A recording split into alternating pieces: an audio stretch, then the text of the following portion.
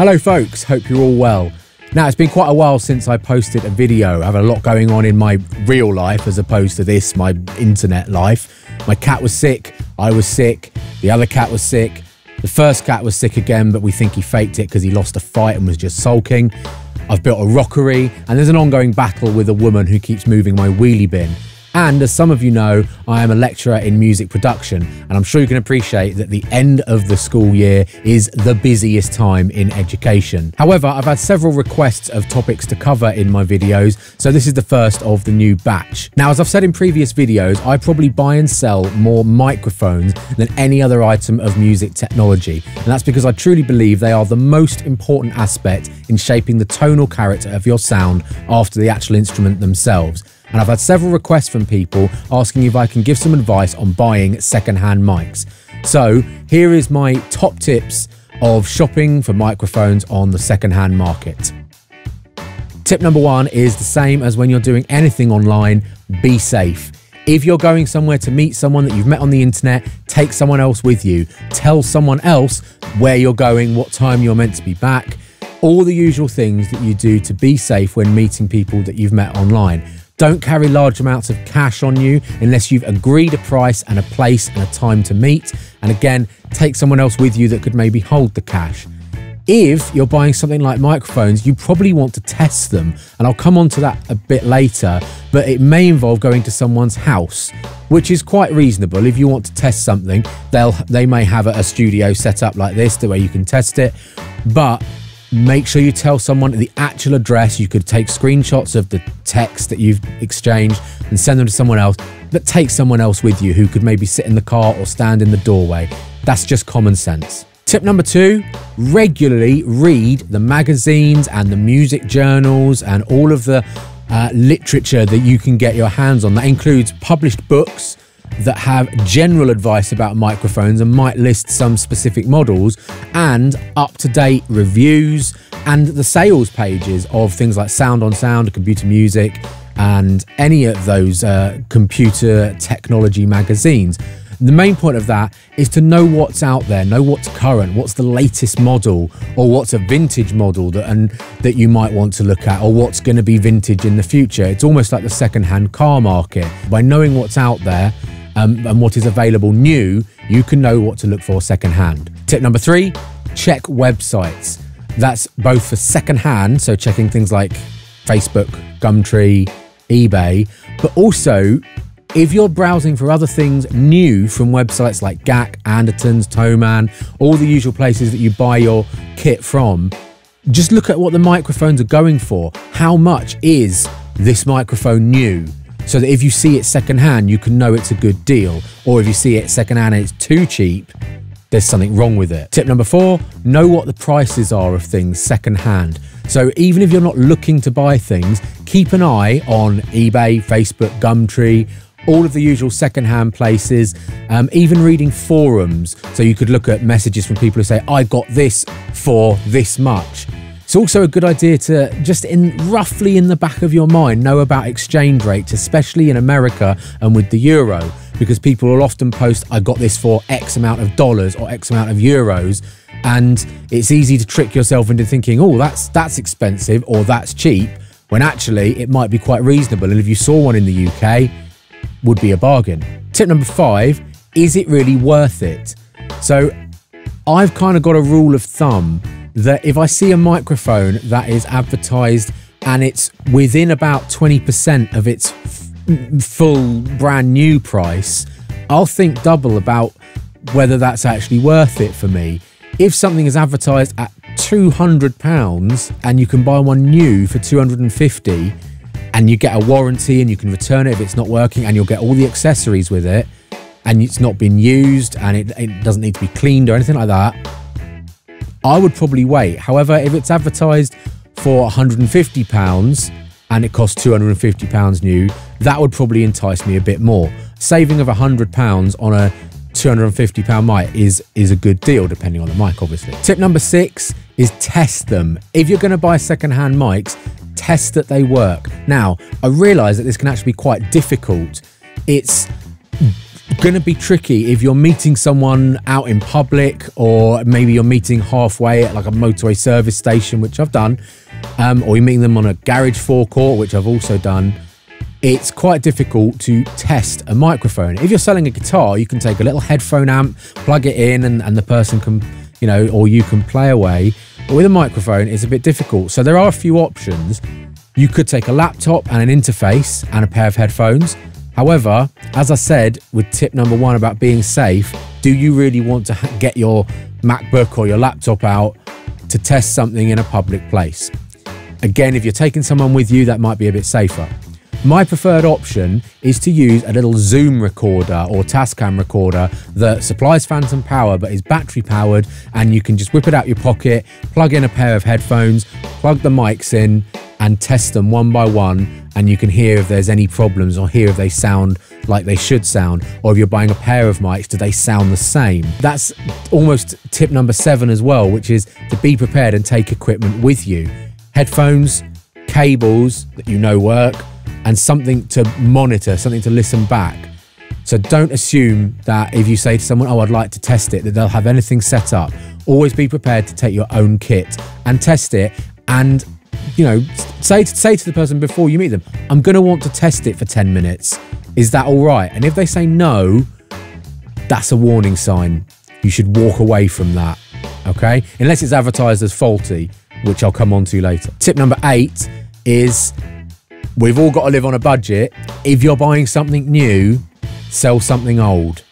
Not all the time, obviously, but I'm constantly just trying to trade. I've got like a constant conveyor belt of mics moving through, and I'll trade up things, or maybe I'll want something for a specific project that I will then sell on.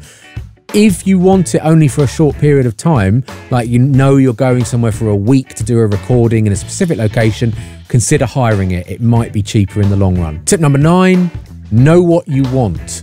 Now this is a bit difficult because if you haven't tested a mic, you may not know you want it. But thankfully we live in the 21st century and we have a thing called an internet.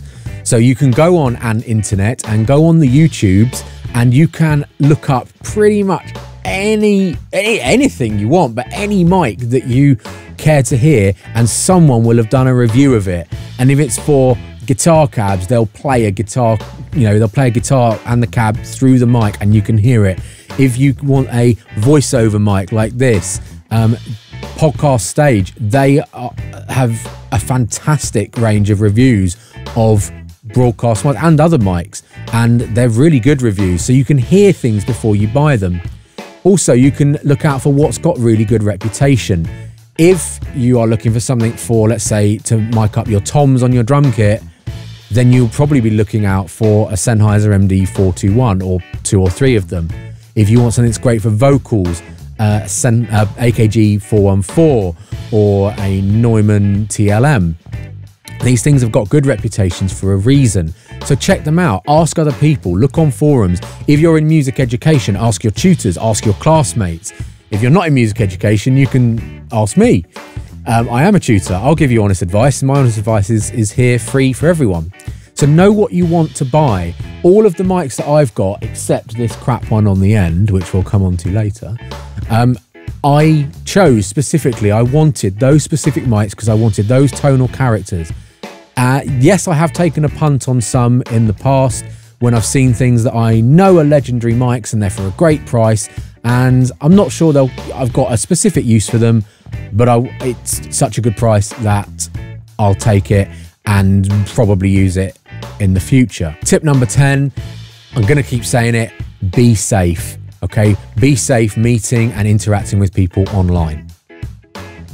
So I've just searched Gumtree and Facebook for some microphones, and I've pulled up a few that have come out just to talk about my thought processes about some real world examples, really. So first up, there's this Aston Spirit, which is for sale on Gumtree. The description looks good, used very little, and then describes the mic. Local pickup only in Bristol, so probably won't post.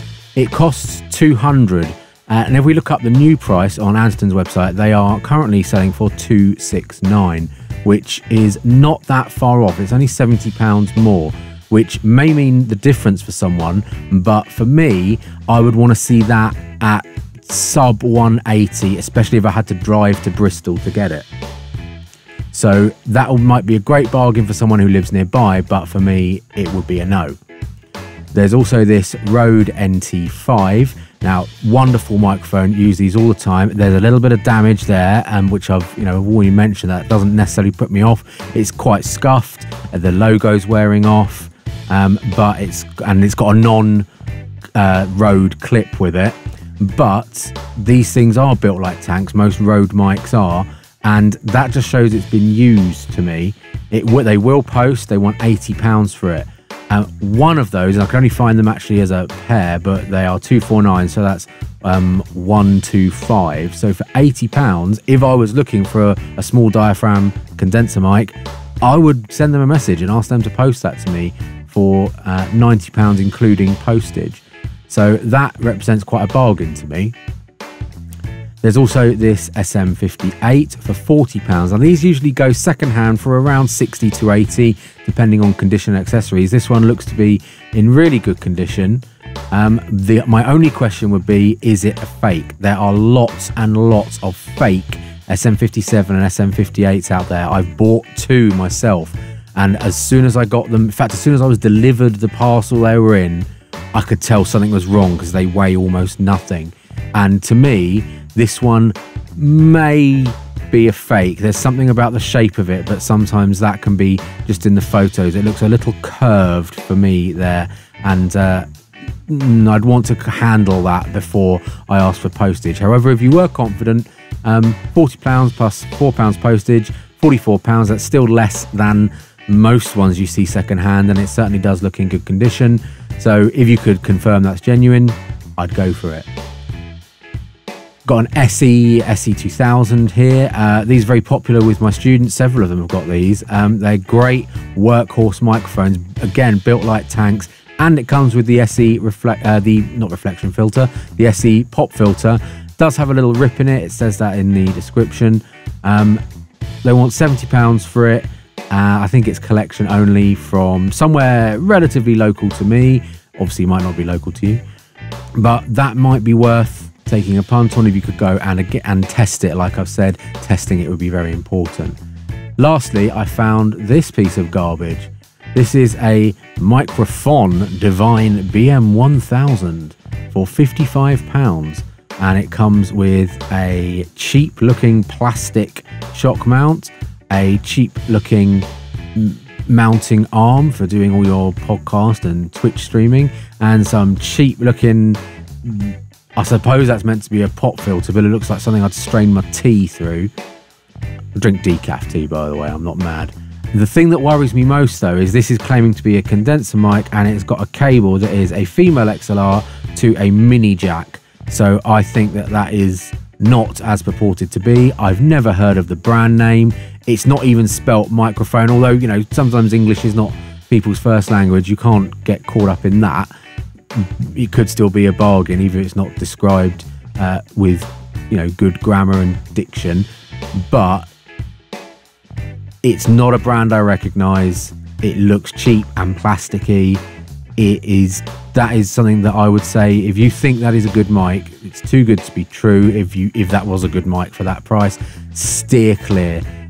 This name brand is not recognized. Go and check the websites, go and check the magazines and journals, and get something that will last you a lifetime, because this will last you about 8 minutes. Here's a few extra things to consider. When you're buying things secondhand, the first time you see them, it's likely to be just an image or a video if you're lucky that someone's posted one. And you're likely to be looking at a lot of items that are damaged or faulty. That is not a reason to steer clear of them all the time. One of the other videos I've had a request for is a tutorial on how to mend, fix, clean and maintain microphones. So stay tuned for that, but that might help with the growing in confidence of buying things secondhand that are perhaps listed as parts or not working or having minor faults. If something is reported as not working at all, unless you're looking for spares or repairs for something that you're going to repair yourself that you've already got, just steer clear of it. However, a lot of mics that are industry standards and have been used in studios and on stage will show signs of damage and wear. So for example, the classic Tom mic used the world over, the MD421, is very likely to have dents all over it. As you can see, this one has. This is one of mine that I bought secondhand, and right there is a dent that is exactly the same shape as the tip of a drumstick. If this has been on a tom in a recording studio or live for most of its life, it's going to have dents in it. The same goes for the classic snare mic, the Sennheiser MD441. These have dents in them on every second-hand one I've ever seen. However, these are quite good because you can just simply take the grill off and flatten it out with a small rubber mallet or the back of a screwdriver or something soft, and you can just sit there and bend it back in. That dent there is one that I did after having bent it all back into place. If something is listed as not working, have a read of what the description is and maybe contact the person anyway to ask if it's really not working or if it's not working to their standards. Secondhand Electro Voice RE20s like this one go for around £350. However, I got this one for £100 because it was advertised as not working. I sent the guy a message, I asked him what exactly was not working about it, and he described a rattle and a low output. Now, I know for a fact that these mics have a fairly low output anyway. I already own a couple. But the rattle intrigued me, so I took a punt on it because that is quite a saving. And when I got it, all I needed was some new foam on the inside. I opened it up, had to desolder a few things. It was a bit like doing brain surgery, but in the end, I got a £350 second-hand mic for £100 plus £30 for the new foam. You can also look out for B-stock items. These are things sold by retailers either on their online store or through eBay and Amazon and the like, and they're things that have been out on display or sent out for a review or have maybe been returned after a short time and then checked over by a technician. This Audio-Technica BP40 should cost around £300, but I got this B-stock model, which has not got a scratch on it and works perfectly, for £150. B-stock items are great because they can be sent to your house direct from the retailer, and you're likely to get a warranty with them, usually something like a 14-day return. And if you can put up with a few scratches and maybe a dent or two, you can sometimes get a real good bargain with B-stock. Another place to try, which has kind of been forgotten about in the 21st century, is pawn shops. They often take in music equipment, guitars, amps, and quite often microphones. This Rode S1 I got from a pawn shop about 15 years ago, and I've used it in virtually every live show that I've ever done. It works absolutely perfectly. Of course, in the pawn shop, they might not have the correct equipment to test it. So like I said earlier, you can take your own equipment if you've seen one in there. You can also ask them to put it behind the counter and pay a deposit if you want to come back later and test it. So if you do find a mic or anything else that you like online from a private seller, but they live too far away and it says collection only, it's very tempting to message them and ask them if they would post it, and you pay them via bank transfer or PayPal. I would recommend not doing that for your first few purchases. It can work very well. I've got lots of things that way. This Audix D6, which is one of my main kick drum mics, I did without hearing it and without testing it, but it wasn't for that much money, not so much that I could lose. So my advice would be, if you're going to do that, never send more than you can afford to lose if it all goes wrong, and it's up to you what that is. Obviously, if you're going to do it, use PayPal. Don't do a direct bank transfer, and don't send money union or cash in an envelope, certainly not. But just do PayPal because you'll be protected, and if things go wrong, keep the text, keep any messages, but ideally you want to go through the official channels in eBay, Gumtree, PayPal. So if you're going to do blind buying, I recommend against it, but it can work out if it is a good bargain and it's not enough that you couldn't lose it. My last piece of advice is stay away from anything that is listed as professional. That is a code word for rubbish. Something that is professional does not need to say it in its name, other than perhaps on the actual blurb on the website. So if you want to buy an AKG C414, which is a very professional mic, it'll probably say somewhere on the website professional applications, but those who use them know they are for professionals. Stuff like this cheap piece of nonsense is all over Facebook and eBay and Gumtree, and it says in there professional studio microphone. I got this free when buying a mic stand, and that should tell you all about it. It weighs virtually nothing, and even the electronics inside make me want to gouge my eyes out with a rusty spoon at just how low grade and terrible quality they are. However, I keep it around as a demo piece for my students, and occasionally I'll do something weird with it, like stick it in a Tupperware box behind a drum kit to get an effect sound, but that's all it's good for. These are always listed as being professional microphones. They're not. Stick with the name brands that you know. Okay, this one doesn't even have a logo or a name brand on, but I've seen them with all sorts of names that, you know, sound like real names that you'd hear on a professional circuit, but they're not. So stick with AKG, Rode, Blue, Neumann, Sennheiser, Peavey, Rode, Audix, all the plethora of others. And that's why my earlier point about reading the journals, reading the magazines, and knowing what is good and what is out there and what is available and at what price is so important. If something is too cheap and it seems too good to be true, it is. Okay folks, I hope that was useful. I hope you can use some of that. If you can't, then you're still welcome to watch it again and click like. Good luck in your second-hand buying. If you want to know anything else, leave a comment. You can always message me. I'm off to have a fight about a wheelie bin. Take care.